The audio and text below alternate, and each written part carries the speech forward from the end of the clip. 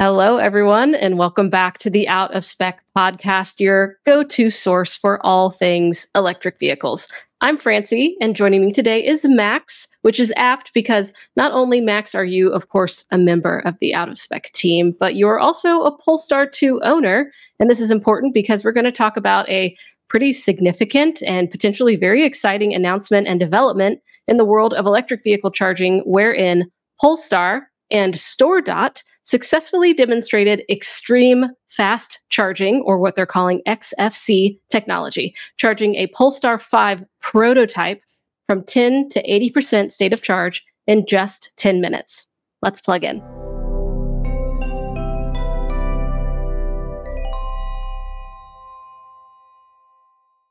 This episode is made possible by the support we get from Fort Collins Kia. If you are in the market for any electric Kia, not only do they never add market adjustments, they will deliver your car to you anywhere in the 48 contiguous states for out-of-spec viewers. More information in the link in the show notes. Okay, Max, so let's start with this press release. But first off, thanks for coming on to the podcast. You're a Polestar 2 owner. We're going to go over all of the details of this story and dive into it, and of course, the larger implications. But you're also kind of going to break down the technical speak that we have in here, because there's different units thrown around when there's this new innovation with charging. You know, the way that automakers communicate, like how fast this is happening, and trying to really communicate like how much range or the amount of power that you're getting in your EV over a short amount of time.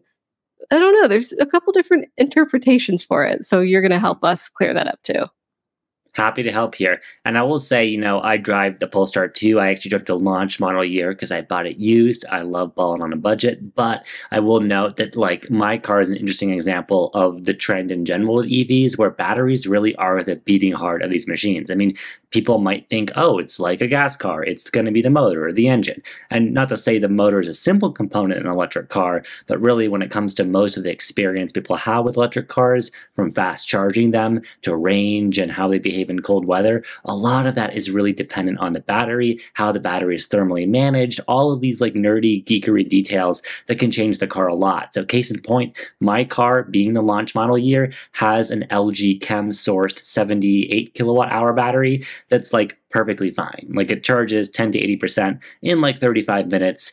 Gets 200 miles of range. That's not because the battery's bad, it's just because the car is really not efficient, but it's a fun car. But the newer version of the car has a marginally larger battery, sourced, I believe, by CATL, so slightly different chemistry. That battery charges a lot quicker and has been shown to have better behavior, where when you get to the scary kind of nail-biting range of 10%, that battery won't throttle the performance as much. Whereas in my car, the scary thing is if I get to a charger, Francie, and I'm at 7%, my car starts to behave more like a golf cart and actually severely restricts power to the motors. That newer battery in the Polestar 2 doesn't. So that's just kind of an example I'm giving to show you that batteries can really change the experience of a vehicle, even if you don't change much else. Just the beating heart of that battery is really going to determine a lot of what's going on. So that's why this StoreDot and Polestar co-announcement they made is really exciting, because it's tantalizing with what it brings to market. But can you fill us in a little bit more on what it is? Yeah, that was a great context to add. Thank you, Max. And okay, so let's start with the press release itself so we can all get on the same page. So they wrote that the fully drivable verification prototype, the Polestar 5, saw a consistent charge rate starting at 310 kilowatts and rising to a peak in excess of 370 kilowatts at the end of charging. Interesting. This world first demonstration, as they call it, of a 10-minute 10 to 80% state of charge, extreme fast charge using silicon-dominant cells in a drivable vehicle rather than individual cells in a laboratory environment, because we see that they test these in labs, but this is actually in a prototype drivable vehicle, is the continuation of Polestar's commitment to developing the best driving experience for the future through innovative technology partnerships. This specially commissioned 77 kilowatt hour battery pack, which has the potential to be increased to at least 100 kilowatt hours, could add 200 miles of range to a midsize electric car in 10 minutes. This XFC, like we said, they're calling this extreme fast charging technology. And this test by Polestar and StoreDot battery engineers was designed to demonstrate proof of concept for XFC battery technology that could be applied to future Polestar vehicles. Okay, so one thing that I'm definitely like cluing into here, and that you kind of mentioned earlier, or maybe it was before we even got on the podcast, but if people have been staying tuned into Polestar news, Polestar was it hasn't been its own independent brand really forever, right? But now they have a chance with funding that was pulled out from Volvo, and or it's being they're giving the chance to stand on their own as an automaker. And then there's this announcement with really innovative technology, and we've got the Polestar 1, the Polestar 2, the Polestar 3 coming on the market. Now the Polestar 5, there's the Polestar 4. So we have all these different things, but all these different numbered Polestars. But okay, what are your first thoughts with all of those stats going on in this press release? It does seem pretty impressive. Yeah, well, let's put that all in the context. I do want to talk about, maybe we can do that at the end of this podcast, the Polestar 5 and what that means for the brand, because I think that is really exciting from a product perspective. This is like their Halo product that they're bringing to market, and it's really exciting. But crucially, what you said earlier in the press release is really important. This is a demonstration that wasn't done on some battery cell in a laboratory cooled in mineral oil at a tiny voltage because it's one cell. This was done at a full vehicle scale with a full vehicle size battery in a live test vehicle, not a production vehicle because they still have to finish this thing. But theoretically, this is a battery that I guess StoreDot and Polestar and Group 14 or whomever they may be sourcing the battery components from could build in the vehicle. So that's really exciting because there's a huge difference between what a lot of promising battery startups have promised people for 15 years and actually putting it into vehicles. And I don't want to trivialize this. I'm not saying they're all liars and frauds, but it's really, my point is it's really, really hard to take the discoveries that you make in a laboratory setting and these exciting, flashy press releases and put them into a car. So this is among the closest we've seen to this, really cool technology, which they have flashily branded as XFC. And I think StoreDot, they're an Israeli, battery startup. They seem to have a lot of cool, brain talent, a lot of really interesting technology. Their big promise for several years now has been what they call 105. The idea that in 5 minutes at a fast charger on a road trip in an electric car, you could add 100 miles of range. Now, let me just first say, I take issue with adding miles per minute or miles an hour because it's going to vary so much vehicle to vehicle, especially for us here at Spec, where we're more nerds. We're into the,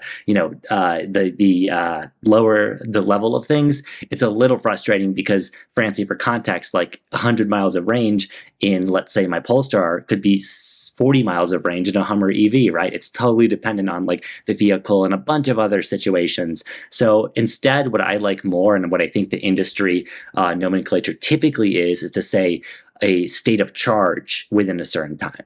That sounds very nerdy, but what that means is basically, let's just dumb it down, right? 10% battery, let's say you arrive at the charger almost dead, you want to charge up to 80%. The reason you don't want to charge further is because typically there's diminishing returns past that point with most lithium-ion batteries where they just slow down a lot. So in a road trip setting, you're living between 80 and 10%, or maybe if you're Kyle Connor, an even narrower range where you're really trying to get the peak charging speeds, the fastest possible charging you can do. So 10 to 80%, kind of like an industry benchmark. I think some of the other leaders in this space with production cars, like Hyundai Motor Group with vehicles like the Ioniq 5, the Ioniq 6, the Kia EV6, so many great cars, those all do 10 to 80% on an 80 kilowatt hour roughly battery in around 18 to 20 minutes, which is really impressive. And then Porsche also has a high voltage battery in the Taycan. The new version of that can do 10 to 80% in, I think, 18 minutes too. So which may sound like, oh, no more impressive. It is, because it's actually a larger battery. So 10 to 80% is more capacity. So going back here to the context of what StoreDot and Polestar are doing, their, I think, test one, right, it's a 77 kilowatt hour battery, which they say they could expand to 100 kilowatt hours.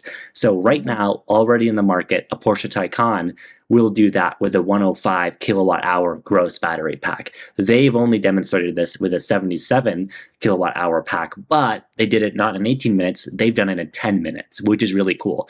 And they provided a brief 2-minute video. I think we can link it in the description of how this process worked, but this was not a laboratory experiment. I mean, it was, but it was real world conditions. They said no exotic cooling was going on. All the margins, all the temperatures were within safe limits. So this was theoretically achievable, is what they were demonstrating. And that's really cool. And so maybe we can talk a little bit more, if people are curious about what the challenge of fast charging is, but the fact that they've done it, this landmark, and just breaking down the PR speak, the miles an hour, which I hate, until like, the battery percentage, which thankfully they've also provided. It's exciting. It's cool. It's not, if you break it down, maybe as revolutionary as they might make it seem, considering it's not a huge battery. But if they can expand it, if they can mass produce it, this is really cool. Definitely. And the words charging anxiety and the concept of charging anxiety definitely comes to mind. And it is addressed in their press release as well. And we know this to be a real thing. People don't want to be stuck plugged in at an EV charging station for 30 minutes to an hour, which is kind of the average time most people face for a 10 to 80% charge, and would rather be getting on their way. So the inkling that we could have that kind of charge in 10 minutes, 18 minutes with the Porsche, but also there's that price point. Can we bring it down to a more affordable version of EVs, for everyone to be able to take advantage of DC fast charging when they're on road trips, when they're on the go? Because mostly, hopefully, you're slow charging your EV, but that if you are at a charger, or all the stuff with the Lyft drivers, with rental cars, with Uber drivers, to kind of help that move along, to have shorter stints at EV charging stations. I think. Yeah, quick rant. I want to say, Francie, actually, a lot of our audience I know, and a lot of EV nerds will say, like, if you don't have home charging, or if you live in an apartment, you don't live in a house, don't buy an EV, because you shouldn't.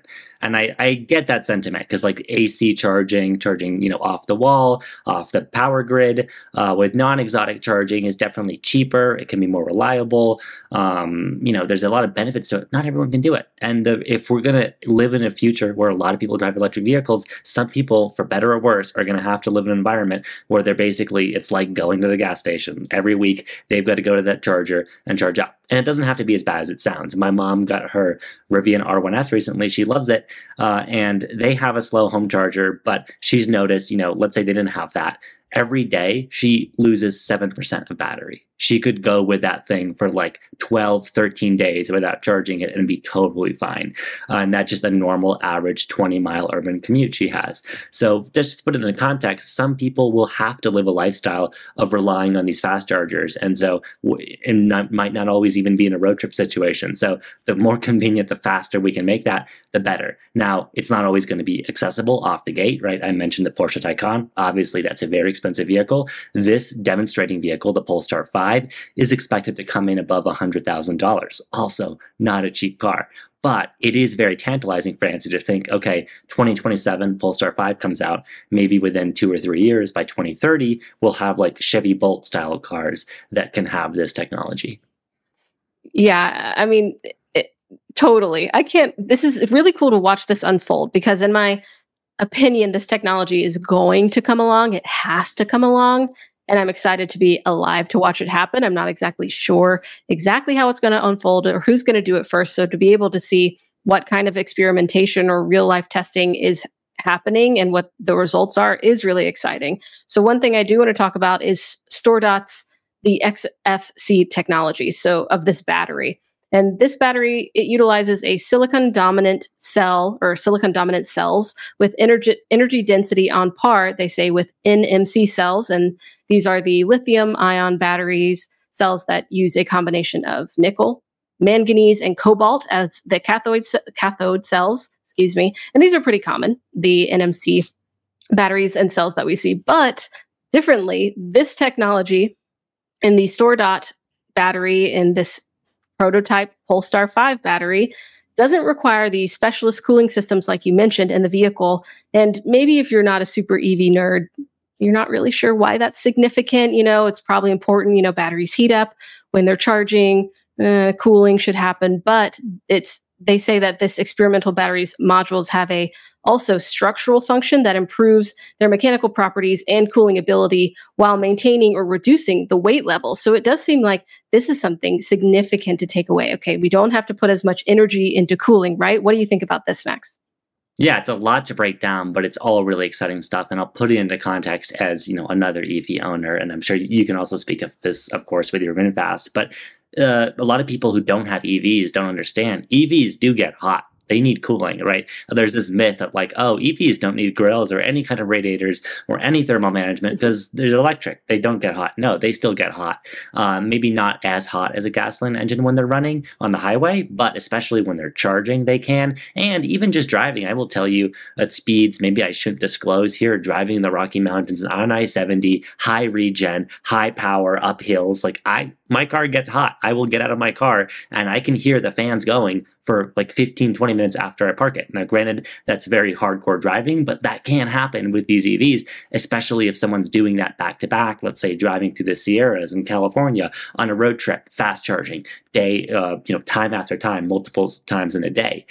So this is really hard on the vehicle. It's really hard on the batteries because the batteries have to be thermally managed. But if a battery gets too hot, if it gets too cold, then your vehicle will have limited range, maybe limited performance. If you do that too many times for too many cycles, you're actually potentially degrading your battery and losing range and usable battery permanently over the long-term life of your vehicle. So it's really nothing trivial, and it's kind of a miracle, even the existing systems in vehicles right now that are always babysitting your battery, making sure it's at the right temperature. They're doing a lot of work for that.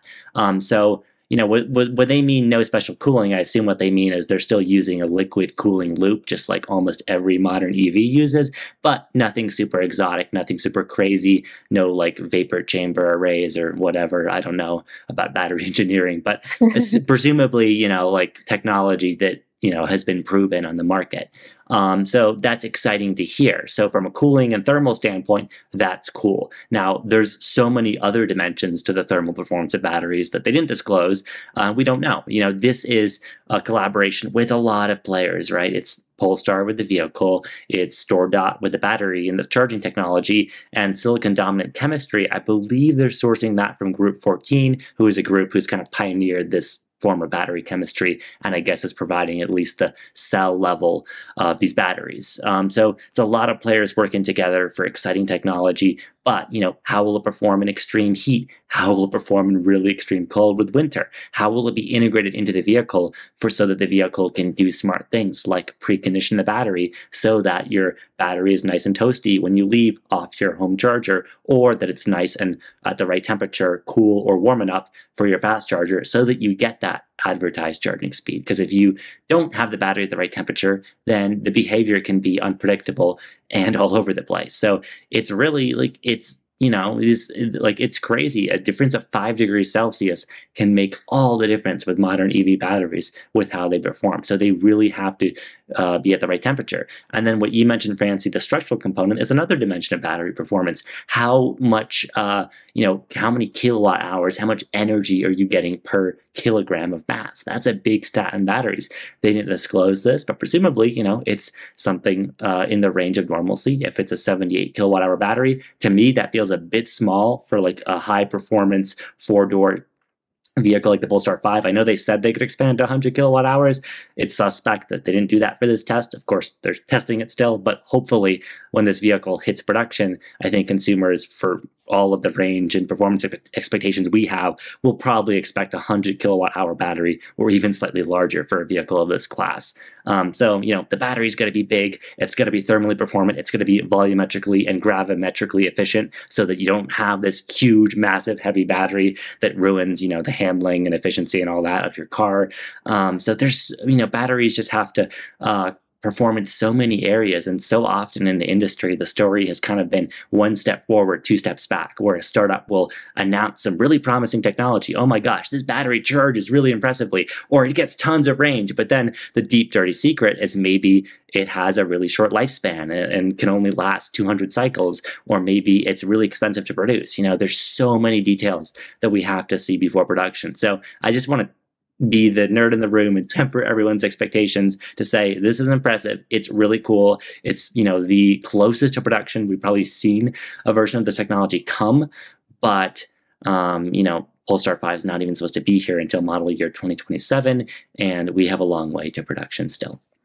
Definitely. And they didn't necessarily confirm either that this would be the technology in the final Polestar 5s, right? This is all prototype. This is testing. So like you said, until it's right in front of us, we're not really sure exactly what's going to happen. But of course, it's really cool to see these kind of experiments and this testing and these results. And it makes me think about, of course, the larger implications for this kind of innovation going from 10 to 80% state of charge in 10 minutes on, an extra fast DC fast charger, essentially getting a consistent high rate of kilowatts coming into your EV. And then even towards the end, they said they got like up to 370 kilowatts. I mean, just really impressive. So what do you think are the larger ramifications for this kind of technology innovation?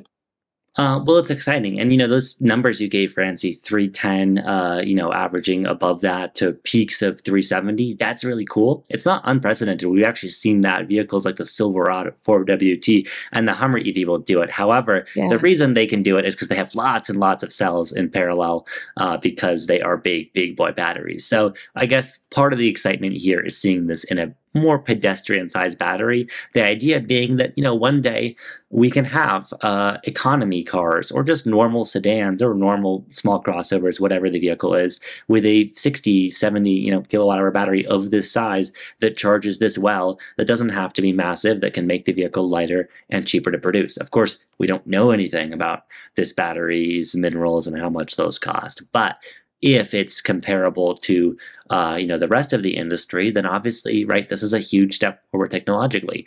I will say StoreDot, I just did some brief research on them before this episode. They've been around, I think, for over a decade. They were in stealth mode for a while. In the last 3 years, they've been more public. I think last year was when they announced their Polestar partnership.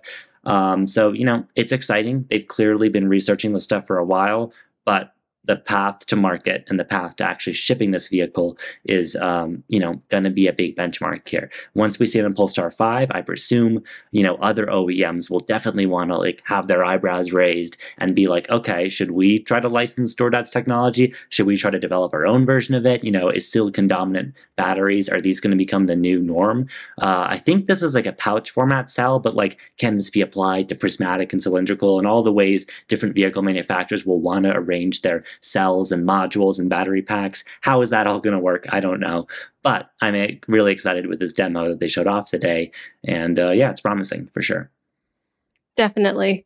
I do think it's promising, and I'd love to see. I mean, I can imagine how this would change not only the industry and other automakers and what technology they adopt, but the adoption of EVs largely as well. I mean, with that price point, not so much, but of course, bringing that down. Also, easier charging for people who rely on DC fast charging, whether they're driving cross country or to grandma's house, or they just don't have a charger at home, which is actually the case for a lot of people, including this gal right here. And the infrastructure now can meet those high demands that you were talking about that the Hummer and the Silverado can hit. We're getting this stronger and stronger infrastructure, hopefully more and more reliable as well and more prevalent throughout our roads. The other questions that I have is about the cost of these batteries specifically. They didn't have any details on that. And then the scalability. Is it really feasible to scale this? We don't know anything about the standards of production, or personally, I don't know about the standards of productions for this kind of battery. But we did reach out to Polestar and StoreDot teams to see if they can offer us a representative to come onto the podcast and enlighten us. And they are looking into it. So we are actively working on that. I think it's pretty cool. Love to see this kind of technology coming along and at least being tested. Of course, we'll have to see, like we said, what really comes next with this. Any final thoughts on this story, Max? I just want to conclude that, not only am I excited for the promising battery technology we've seen here, of course, Polestar is not the only automaker that's partnered with battery startups. GM's Ultium technology relies on a lot of acquired intellectual property and other promising partnerships. There's all kinds of cool battery developments in the industry. There's so many going on in China. But to see Polestar as a brand walking on its 2 feet now and, making these big steps, making these cool announcements, leading the charge technologically, it's really exciting because, my Polestar 2, I drive it, I love the car, but it was not exactly like tour de force of efficiency or technological leadership when it came out. It wasn't like a Toyota BZ4X. It wasn't embarrassing. It's just very middle of the road. So I think the path for a brand like Polestar, who aspires to be a performance, luxury brand, they're only going more upmarket from here, is is they're going to have some, game-changing differentiators. They're going to have performance, faster charging, the 0 to 60 times we all love to talk about. Maybe really good assistive driving systems, since that's all the rage too, with a bunch of people who like to trade stocks on Twitter. So all that stuff's really important, and I just can't wait to see what happens with Polestar, and of course the rest of this industry to follow. And I hope, Francie, that you can get someone from Polestar or StoreDot on to talk about their tech, because I'd love to hear more about it. Me too. Yes, thank you, Max. I echo a lot of your sentiments there and look forward to learning more about this as this part of the industry progresses. I think we can all benefit, of course. Let us know what you think about the story in the comments, what questions you have about this technology, what you might know. Do you own a Polestar? How would this change your life to be able to charge 10 to 80% in 10 minutes? Extra fast charging. Thanks for plugging in with us today on another episode of the Out of Spec podcast. Hope you have a wonderful rest of your day, and we'll see you next time. Bye-bye.